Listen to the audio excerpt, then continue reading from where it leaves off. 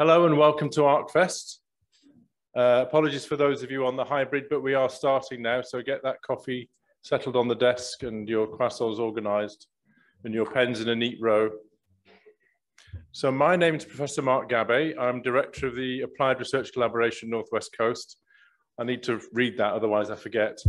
And I want to extend a very warm welcome to those of you in the room with us and to those watching at home or in your office, virtually or in our hybrid format. There was a funny noise behind me then, which we are now becoming familiar with as we continue to use this moving forward to the end of the ARC. It was always our intention from the Clark actually to try and use hybrid, but I think COVID forced organisations into properly investing in the technology that made it straightforward for people to either be in person or feel as if they were there in person with a good quality connection. And thank you very much for our colleagues here who are making that possible.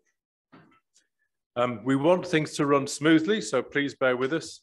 And if there is the occasional technical glitch, which won't be their fault, especially when we're conducting the interactive conversation with the audience in the room and those remotely, please be patient. Oh yes, I've got to do this now, haven't I?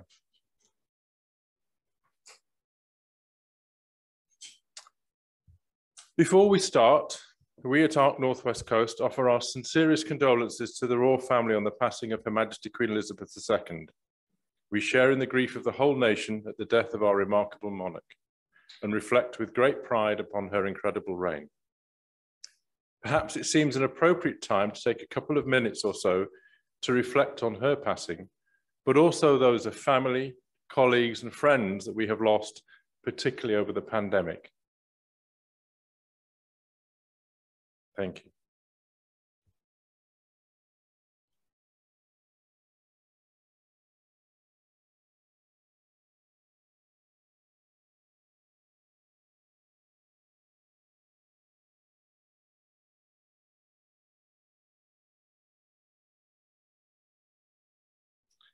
Thank you, and I think it's somehow fitting that we're having that slightly undercut by the sound of the E-types warming up next door to us. I think she'll be very happy about that. During the period of National Mourning, we will not be tweeting or retweeting tweets regarding today's ARC Fest in accordance with the guidelines for NIHR infrastructures until after the 19th of September.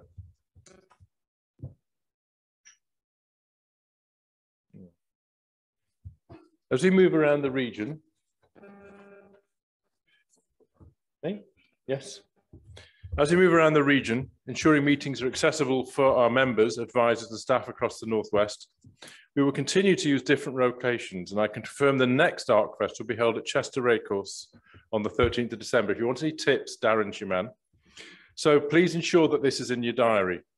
We don't want any non-runners, so looking forward to seeing you all then, but it'll be hybrid rather than thoroughbred. But that's enough of horsing around. It says here, pauses for raucous laughter. But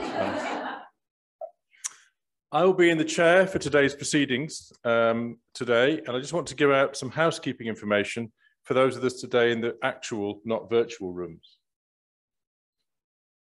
No fire alarm test is planned for today, so therefore if you hear the alarm, please exit the building there or there. There are no overwing exits, you'll be pleased to hear, in a calm and orderly manner via the exit doors, which are marked clearly, and staff will direct and assist you if required. Bathroom facilities are available by all of the rooms except for the Oak Suite, where they're just down the corridor within the business centre itself. We're using 3 rooms here in Kendal, one of which is this area, which we're in now, known as the Function Suite. We're also using the Kendal Suite, which is where the hybrid health equity workshops are being held, and the Oak Room, which is where the races workshop is being held, and that's located in the business centre. The marketplace, which you can see around you, is also here in the Function Suite, and it will have representatives from all of our themes.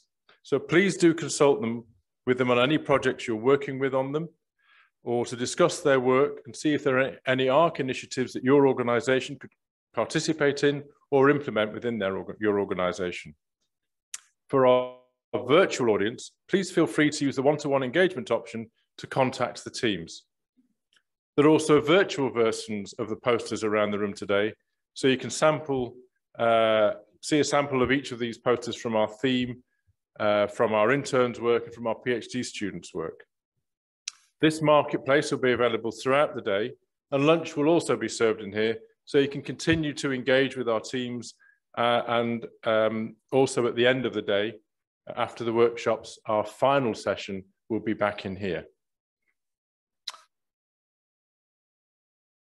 The races workshop is going to be very practical in tackling some of our members' key research or evaluation questions, while our health equity workshop will help all who want to support us on ensuring health inequalities are tackled in the planning and implementation of the research of our research policy and our general work. The races workshop attendees today had to apply, and the teams have already been chosen for today, and it's face-to-face only. But we will be holding it in the future, so there will be other chances to bring a team to learn how to undertake rapid evidence evaluations, which is what RACES stands for, and produce one together by the end of the workshop. So if you hadn't pre-booked or are attending virtually, it's a parallel workshop streams for you. Please do circulate amongst the marketplace after I finish for about 30 minutes or so, which will be a bit less than that now because we started late. But at 10 o'clock, we'll announce a reminder to go to your workshop rooms. Please do ask a member of our staff any questions you may have or if you need directions. A member of the MIDAS team will take people over to the Oak Room at 10 o'clock. For our virtual guests, there's some housekeeping too. Please be on mute until you're asked to speak by me as the chair, and please unmute yourself when I ask you to speak. It's really important to remind all virtual guests to please follow the day by clicking the Sessions tab on the left side of the platform menu as the day progresses, and that's very important because it's in bold and underlined, so it must be very important. You can see it has the times and titles of each session that you need to click into, otherwise you'll be left behind, and we don't want that to happen. Nobody gets left behind in ARC Northwest Coast. There's technical support available via the chat function on the platform, so please do use that if required. So, the aim of today is to provide updates about our work, collaborate together, and identify opportunities where the wisdom of our research findings can be shared and implemented. This is knowledge mobilization in action. We learn from each other to develop and deliver our program, then we take it back to our workplace to help improve how we deliver services and reduce health inequalities. And for me as an academic, that's true as well. I take back to university how we co-produce, how we use the public, how we can improve the quality of our academic research. It's not just about universities doing things to the workplaces. We're part of that membership. We're part of that workplace too, and we learn from each other. Our projects are at different stages, but we always need to work to collaborate together through involvement. A key focus of which is the pathway to implementation, so our work makes real improvements to the benefit of our populations, particularly those populations with the most pressing needs. The key point I'm trying to make is you are the collaboration. You compose it, and it is you who help make the ARC a success. We are the ARC together. Its legacy will be down to everyone here in person or online, actively contributing, spreading our work, and encouraging colleagues and others to get involved.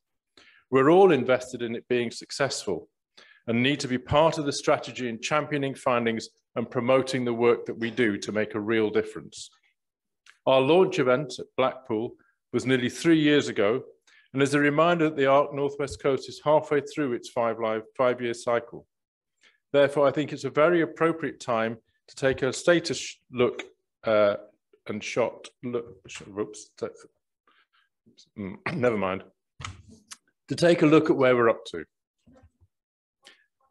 Before I move on to that, I hope you appreciate that I mentioned Blackpool, so you've been to the seaside in Northwest Coast if you hadn't been there before.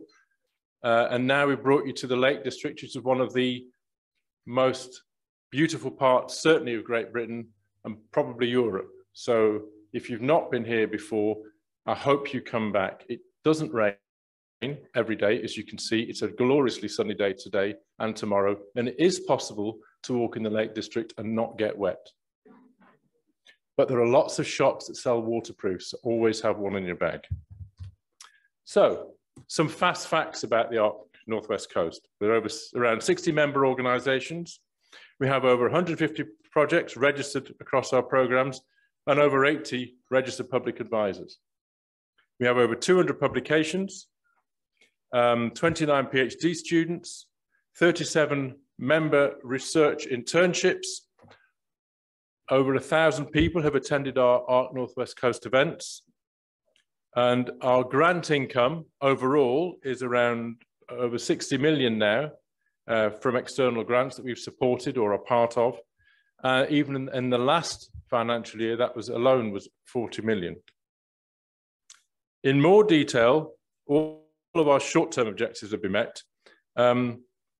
There are some medium-term objectives we still like to do some more work on, which is why we're talking a lot today about our equity strategy and how we implement that across all of our work. We want to make sure that we always think about equity, and we've recently launched the 4 Equity Toolkit, which is where the HIAT, the Health Inequality Assessment Toolkit, now sits, and it's got lots of resources there. So please do tell your friends who are doing research and your colleagues about that resource and encourage people to use it.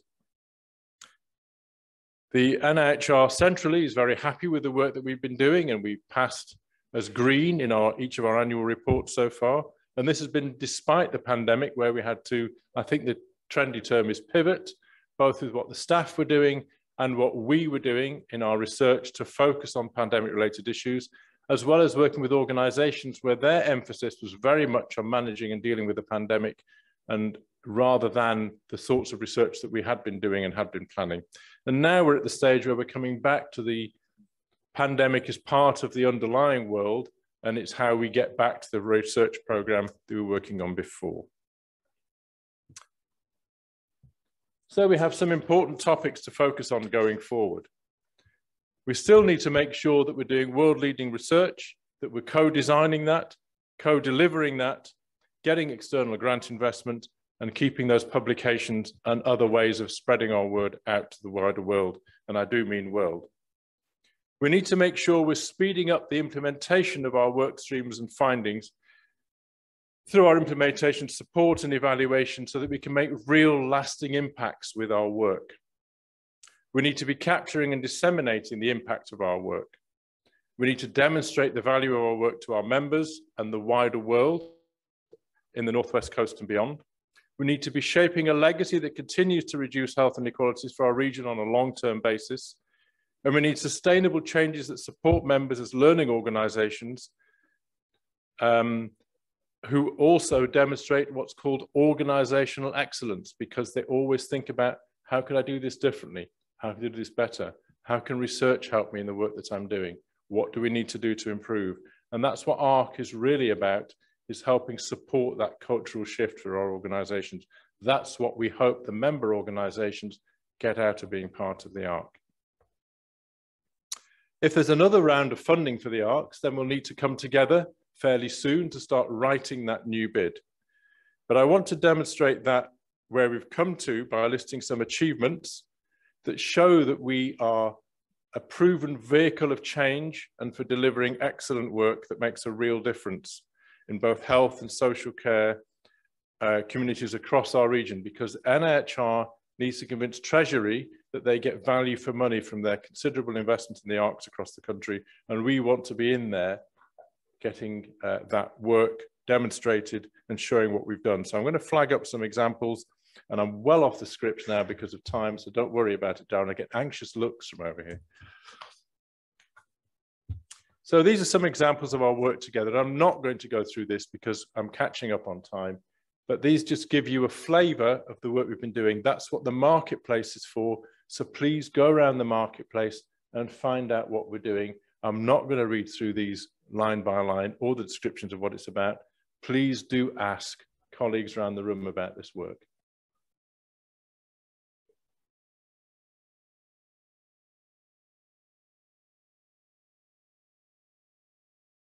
I'm not sure what the member offer. I think it's 10% off at Tesco, but I didn't do the slides, not entirely. sure there's something that says what the member offer is. So the member offer is to strongly advocate for and support robust public involvement in research with our member organisations. I've just remembered that's what we've called it. So one of the things that we do about this equity strategy is we do equity. And I was just hearing that we were presenting at a conference in Scotland yesterday in Edinburgh. And the comment on Twitter was, great to hear that somebody's doing this really well and somebody's telling us how to do it. So we go out to our member organisations and say, if you want to use the public more effectively in your work and you need some help in that, we will support you in creating that group and in supporting that group and taking it forward. If you haven't been to one of our Seldom Heard Voices fora, please do keep an eye out for that. They're great. They're talking to groups that very rarely get heard, particularly about what they think is the sort of research that will make a difference to them. So we've worked with the Roma communities, we've worked with adolescents, we've worked with migrant communities to get to hear their views about how health and social care research can make a difference to their lives in their communities. You'll hear a lot about the Coran, I hope, today and in the marketplace. This is something we brought through from the Clark, and it's really engaging with communities at the roots and working with the voluntary organisations and working with them around a research portfolio and getting their ideas of what makes a matter to their lives in their communities that they want us to help them make a difference around health and social care. Okay, I think I'm going to stop there because there are lots of exciting things that people want to do today. Great to see so many of you here in person. Great to see so many of you here virtually. Enjoy the day. I hope you get a lot out of it, and I look forward to meeting some or all of you as the day goes on. Thank you.